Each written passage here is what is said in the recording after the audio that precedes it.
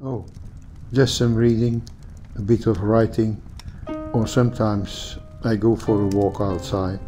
Although I consider myself a fan of classic survival horror, the Casper Crows developed Alisa escaped me when it initially released in 2021. However, that all changed with the new console port, which is titled Alisa Developer's Cut. While this update isn't exclusive to the console version, it does guarantee that new players will experience the most modern version of this game. Anyway, how does a classic horror hold up in 2024? Pretty good, actually. Where am I? What is this? I need to get out of here.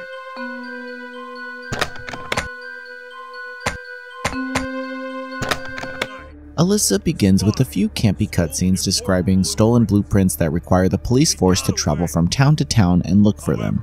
Players assume the role of Alisa, who finds herself in a strange, almost deserted town.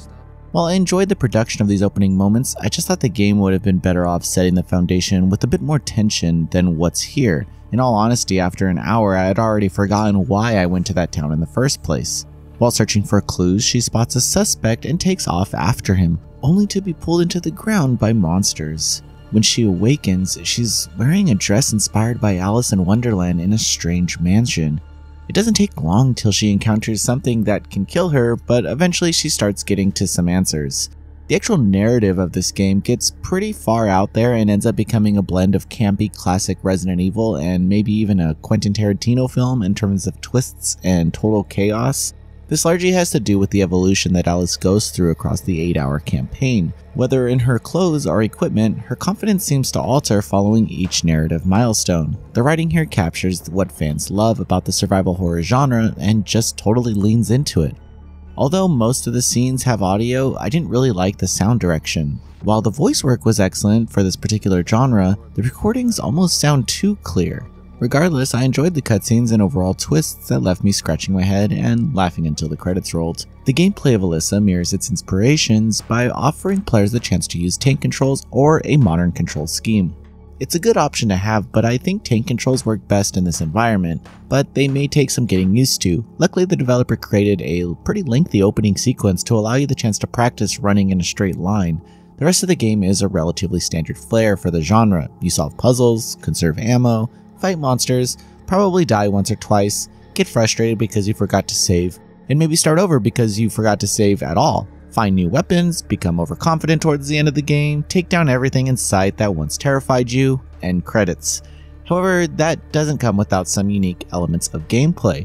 For starters, each enemy defeated drops gear currency that is used to purchase items and outfits as well as save the game. Item management isn't too crucial as keys are organized on a ring, but the overall traversal of these menus is more inspired by games like Clock Tower, where you have to cycle through each item instead of seeing everything you have on one grid. Menuing is also necessary for using keys to lock doors and healing, so you'll be seeing this item carousel pretty often. Enemies can be quite challenging as their only clear goal is to chase you down and kill you. There are plenty of early game traps as well that teach you to conserve weapons and how to aim properly, but there's also a consistent sense of uneasiness in the game's design that forces you to save as often as you can.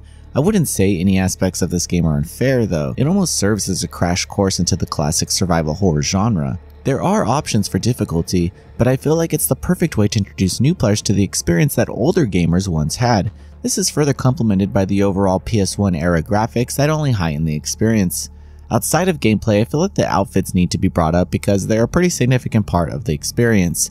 At the shop, you can purchase outfits to make Alice look as cute as possible as she blasts away demons. Sadly, these enemies are a lot faster than zombies, but I still managed to look like a badass during scenes, thanks to the insane level of weapon availability. The developer's cut portion of this game adds several new options such as auto-aim, minigames, and New Game Plus, giving players the best experience possible on console. I should again mention that this update is also available on the Steam release. Still, I feel like this definitive version offers the best experience to play, and the port ran smoothly during my very tense time playing on PS5. Alisa Developer's Cut on console gives players the chance to experience the classic horror survival genre realized in a modern way. While the systems borrow more from the tense and campy retro releases, its modern approach to options and playfulness provides a brand new way to experience this genre. I would easily recommend this to anyone who wants to relive classic survival horror and all the frustrations that came with it. Noisy Pixel is giving Alisa Developer's Cut on console an 8.5 out of 10. Thanks for watching. This video is brought to you by our supporters on Patreon. Noisy Pixel is run by a group of gamers providing independent gaming coverage through news, reviews, previews, and more. Check out our Patreon to help support our continued growth and subscribe to keep up for all our future content.